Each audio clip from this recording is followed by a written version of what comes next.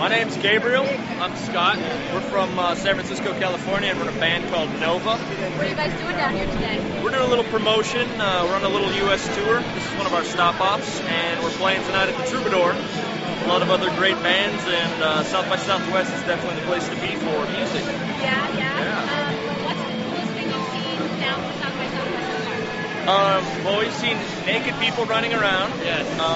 Always a good thing. What else has been really crazy? Just shameless self-promotion on every level. Including you guys. Well, we're a little bit more. No, that's true. We're very shameless when it comes to promoting ourselves.